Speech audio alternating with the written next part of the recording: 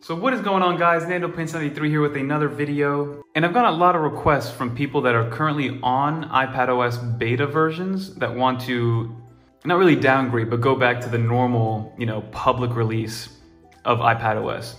Because Apple did surprise us and they kind of skipped iPadOS 13.0 and went straight to 13.1, I do recommend that if you really do want to avoid any bugs or glitches, not that the latest betas have been buggy at all, but if you do want to get back into the public versions of these softwares, it's actually pretty easy. So you don't need a computer for this. If you wanted to downgrade to 12 point something or anything that's not in 13.0 or higher, then you would need a computer. But stay in the 13.0 to 13.1 iPadOS.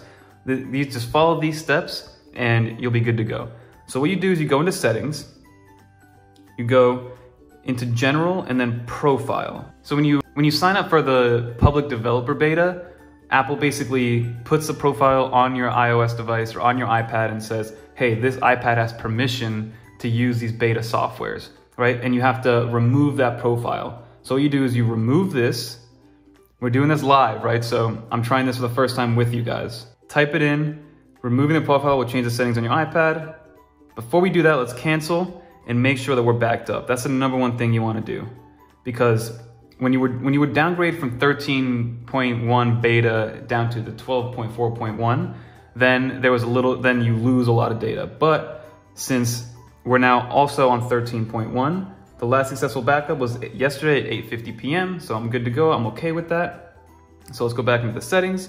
But now that we're within the same realm of updates and of software versions, the backup should work, right? So again, let's do this live. We're doing this together. I haven't done this or tested it out, and it should be as easy as removing the profile, rebooting the iPad, and then updating it that way. So real quick, let's check in the settings what it says we're on, right? So if we go to general, about, it says 13.1. We're still in the beta because there's an A at the end of it. So that wouldn't normally happen. So what you do is you turn off the iPad, and when it reboots, I'll bring you guys back. Okay, so the iPad has been rebooted. As you guys can see, we're still on a version of iPadOS, right? So it's not like it downgraded us back into the 12.0 versions of iPad or of iOS, right? So, but what you want to do now is you're technically still on the beta at this point, right? If you go to about, you check again, it says 13.1, you have the A at the end, which means you're in the beta version. What you do now is you just now update it as you would update a normal device. So download and install, let it do its thing, and then once it's done downloading, you let it install, and you're back into the regular, I guess public versions of these softwares. So I'm on iPadOS 13.1 like normal. There's no betas to go through, and my next update will be the 13.2 whenever it releases. And just so you guys know, if you do want to get back into the beta program, because our iPadOS 13.2 beta will release eventually, you can just go back through the normal avenue of signing up for the public developer beta program, which is still free. There's no change to that. So let this update and I'll bring you guys back again.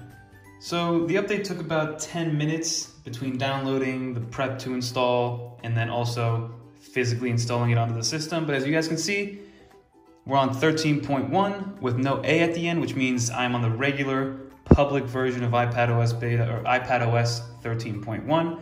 And that's how you guys do it. So it's really not that hard to do. All my data is still here. It was backed up. Nothing has changed except for the fact that now I'm on the normal public version of iPadOS 13.1. So hopefully that helps some people out. I know people were kind of scared because they were on iPadOS 13.1 beta 4 at this point, and they're like, hey, 13.1, the regular version just came out. Like, why am I still stuck on this beta? How do I go back down?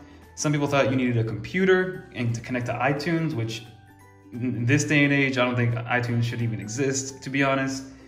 But that's how you do it. Hopefully that helps somebody out. Really appreciate the time if you guys made it to the end. Don't forget to comment below that you made it to the end, because I really appreciate that. But that's gonna do it for this video. So don't forget to comment, like, subscribe. Really helps the channel grow. And until next time, peace.